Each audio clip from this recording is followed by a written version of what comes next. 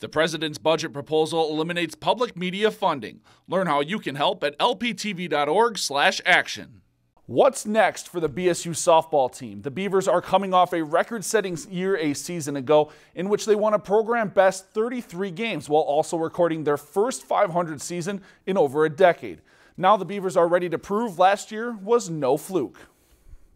After a record-setting campaign in 2016, the BSU softball team knows there's no surprising anyone this season. People are realizing that we are one of the better teams in the conference now. We don't sneak up on anybody anymore. It's okay, it's Bemidji. They're going to give us a run for our money each game. Because of that success a year ago when the Beavers finished 8th in the NSIC and won 2 games in the conference tournament, the expectations for this year are that much higher. Last year was 8th for us in the conference and into the playoffs, and we want to be better than that. Last year was great, but it's more about this year. We had high expectations now coming in this year, so we just really have to have our A game every game, do what we know we can do, what we've been working hard at all year. Any success BSU will have this year will start and end with their workhorse Jess Yost in the circle.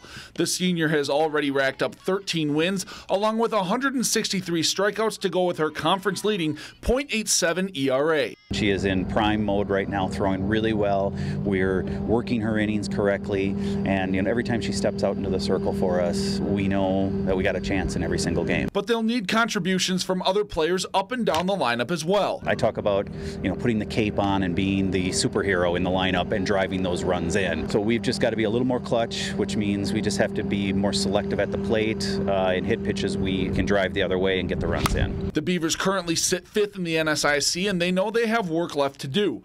But the team's confidence is sky high. Our team is just as good, if not better, than last year. And they're ready to put the conference on notice. There's really no weak link right now for us, and that's going to help us as the season goes along. We are a good team, and seeing last year's results and knowing that we can be even better this year, I think just the confidence really helps.